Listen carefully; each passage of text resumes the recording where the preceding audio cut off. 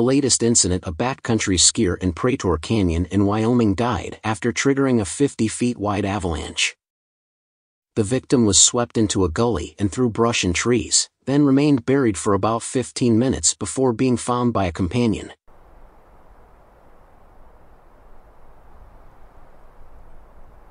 In al presente display.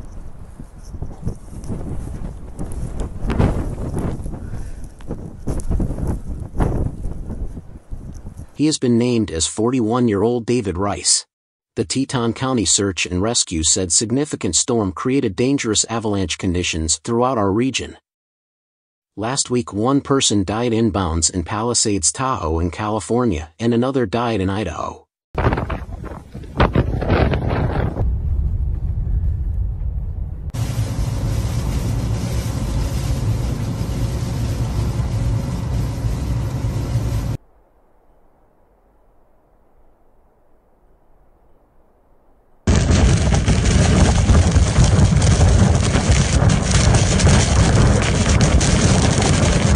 In Utah, one resort, Brighton, opened Millie Bowl only to people equipped with avalanche safety gear, including a beacon, probe, and shovel. The resort said on Instagram that the initiative was temporary, and the Millie Bowl would open to the general public soon.